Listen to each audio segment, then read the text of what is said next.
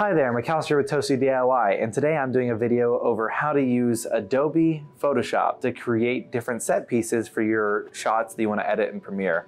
And what do I mean by that? Well, I mean that this wall here is actually this wall, and that this window here is actually this window. So all I did is just lock myself off in the middle of a tripod shot, and then you can go into Premiere, export a frame, and then use generative fill to change anything you want about your shot. If you ever thought about creating your own setup that you wanted to use to record YouTube videos, but you just didn't like how the shot looked, now it's great.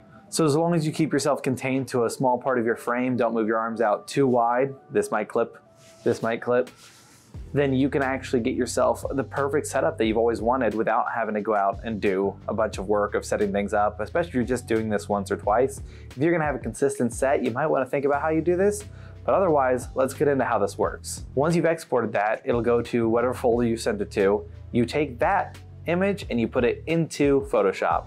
Once you have it in Photoshop, it's really simple. You just select the area that you'd like to replace. You type in what you'd like to replace it with, and once that's done, you have a new picture with that. Go ahead and if you want to generate other parts of your image, go ahead and do that too. And then once you have your new image that you'd like to run with, go ahead and export that as a PNG, snap that right back into Premiere, and then what you're gonna do is just select the area that you stayed in, that you did not move out of, and you're gonna go ahead and mask that off and replace the background with that image that you created. Or you can do the opposite, you can mask over top of it and then set it over top of your last thing. But you have this plate in the middle where you are doing all your stuff almost as if it was a green screen, and you have the rest of the image, which now be your cool studio background, everything like that. And if you ever mess up and accidentally stick an arm in it or something like that, remember you always have B-roll to fall back on. So this is a great way to make setups really easy and minimal and not cost a lot of money.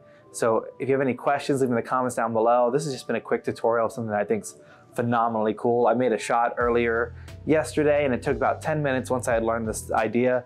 And I just can't imagine what you could, if you're an indie film director who just needs a basic VFX shot, this has become so much easier to possibly really sell your ruined dystopia, or your, in my case, people walking up a mountain with a fake house, a fake tombstone and a fake tree, just because I wanted to see what you could do. But imagine what you could really do if you wanted something more apocalyptic or dystopian. You can generate full skyscrapers that don't exist. It's just amazing. So thank you all for watching. Like I said, leave comments in the description down below, and I appreciate you. Peace.